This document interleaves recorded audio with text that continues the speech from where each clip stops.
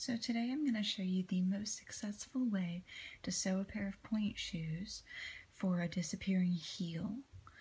A disappearing heel is basically where a student, when wearing the shoe, the heel comes all the way to the end of the shoe and there is no pinch room. But then when they go up onto pointe, there is a little bit of pinch room on the heel.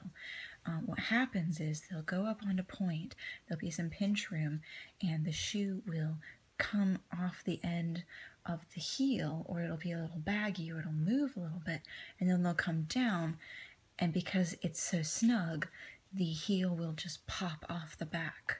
The shoe will pop off the back of their heel, and it's a big problem. And so I'm going to show you the best way to sew pointe shoes to make that not happen anymore. Now, learning this process was an adventure in and of itself. I did a whole bunch of alterations to a student's shoes and totally destroyed them with her parents' permission, but it still wasn't very successful.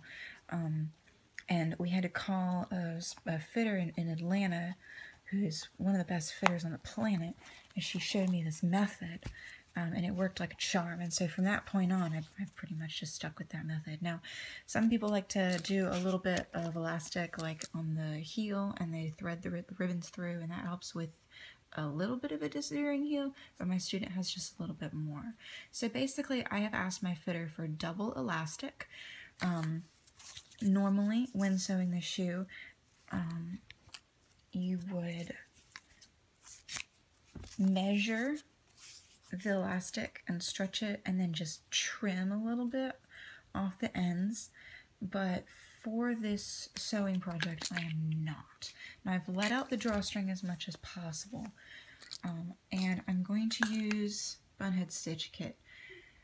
I'll tell you what, man, there is literally no better needle for sewing shoes than in this kit. The thread, I'm not a huge fan of. You can use steno floss or tapestry thread, it's fine. But these needles are ungodly sharp and they've got a nice big eye. So I will always buy a Bunhead's stitch kit if given the opportunity. So I'm just going to see if I can get my needle threaded here. And I always like to double my thread. So rather than just one piece, I like to bring it all the way back down and trim it. And then sew a really, really secure sewing knot. You wrap around your fingers 2 times kind of loosely, and then you're going to twist it off of your finger like that, and then just pull it. And it's going to make this big, ugly, nasty knot, but it's going to be really secure. So basically, here's how this works. I've got my elastic, 2 pieces about the same size. Now, normally when you'd sew a pair of pointe shoes, you would put the elastic on the inside about 1 inch away from the back heel seam, and you'd sew it on the inside of the shoe. For this purpose, we are going to start this elastic all the way down here at the base, right where it starts from the sole. So it's going to be sewn literally along this back seam of the heel, like this. And I'm going to use a whip stitch so that it's nice and secure. And I am going to sew it on the outside of the shoe. It's not pretty, but I will tell you what, that shoe will not come off your foot.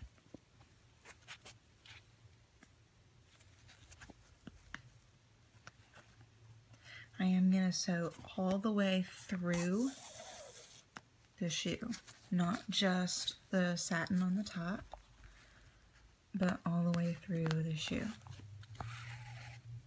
And you can see that I'm going across. That's a whip stitch. And it's just a lot of extra support.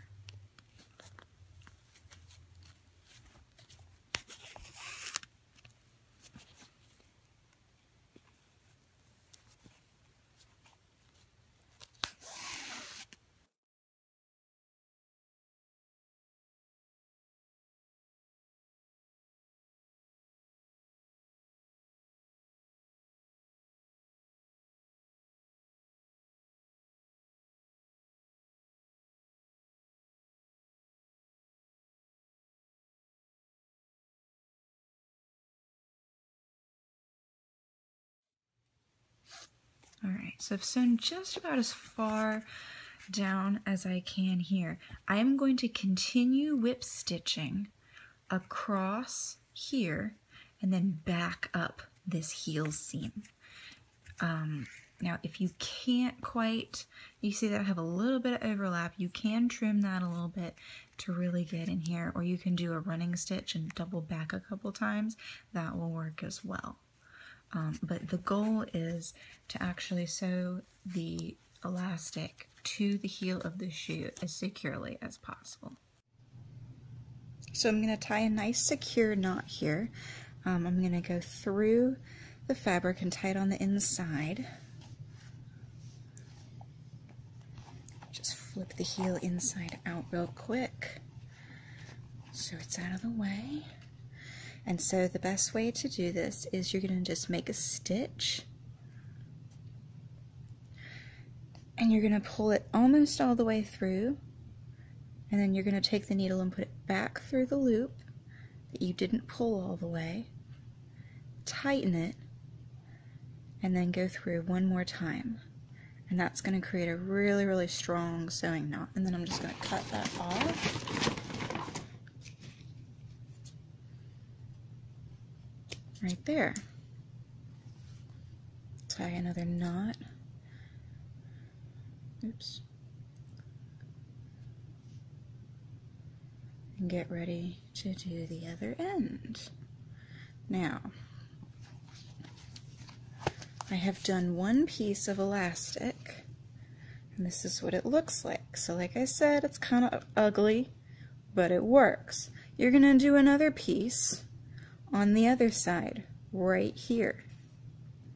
And then you're going to crisscross them the way that you would normally sew. Still do it on the outside, still do whip stitch all the way around, just so it has that little extra protection. But you're going to sew it in the same place that you would normally sew